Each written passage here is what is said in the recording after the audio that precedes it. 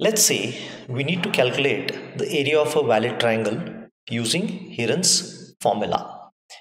Now, Heron's formula, for those of you who are not aware, is given as S. First, we need to calculate S. S is nothing but A plus B plus C by 2. These three A, B and C stands for the sides of a triangle.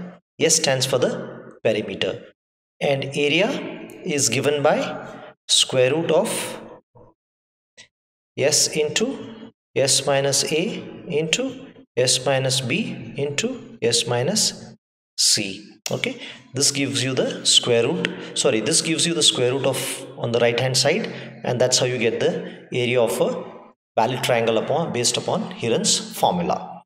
Now there's an important word here, something called as valid triangle. Now what exactly is a valid triangle? A triangle is said to be valid if the sum of any two sides is greater than the third side. Suppose I have a triangle where A is 1, B is 2 and the third side is C is 10.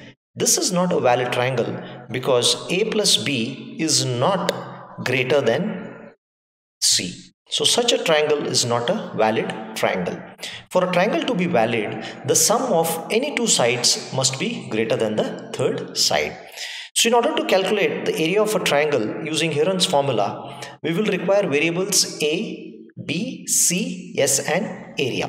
So our first step will be to tell what are the variables we are going to use in this particular pseudocode to find the area of a triangle. So first what I'm going to say is take variables A, B, C, S and area.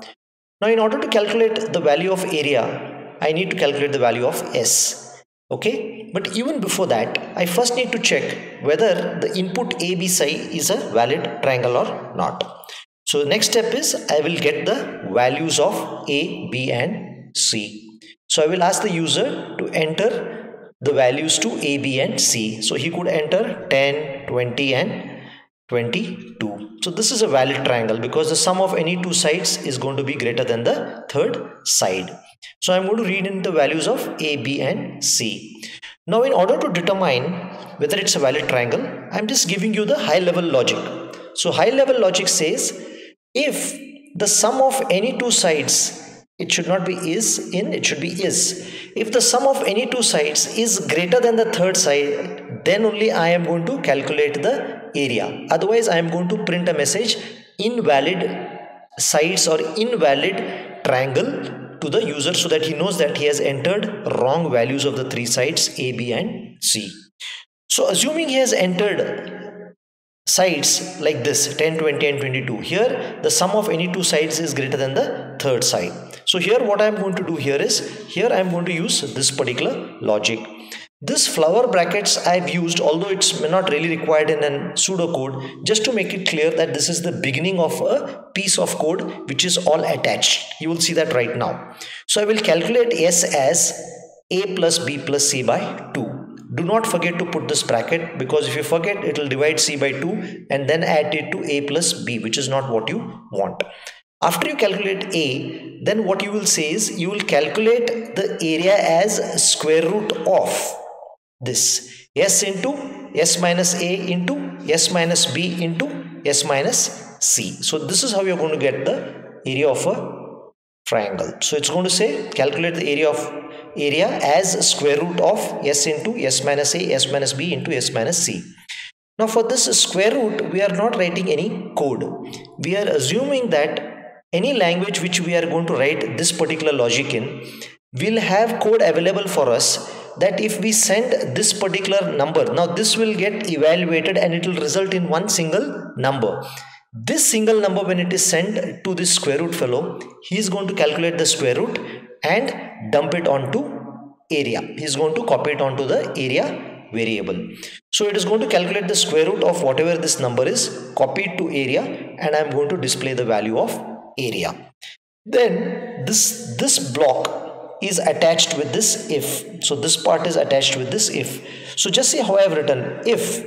Within the round brackets, whatever condition I am discussing, this condition result or answer is going to be Boolean. By the word Boolean, I mean it's either going to be true or false. So what I mean here is it's either going to be a valid triangle or a invalid triangle. It cannot be both. So if it's a valid triangle, this particular calculation is going to happen. Now assume I enter a triangle like 1, 2 and 20. It's an invalid triangle. In that case, this else is going to get activated and it's going to say invalid triangle and display the message on the screen. So just to rephrase a couple of points you need to understand. This one you need to put in bracket because it will end up dividing c by 2 and add it to a plus b, which is not correct.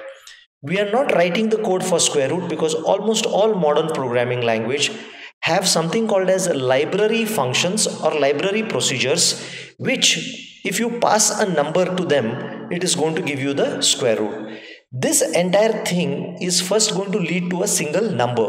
That single number is going to be sent to square root and the resulting square root is going to be sent to area. So what is going to happen is it's going to look something like this. It's going to say square root of some number. So this number, for example, could be 100. In that case, the square root is going to be 10 and this 10 is going to get copied to area. So this is how we're going to calculate the square root of this, dump it to area and display the area. And as I told you earlier, if I enter 1, 2 and 5, this is not a valid triangle. In that case, it's going to display this message. It is an invalid triangle.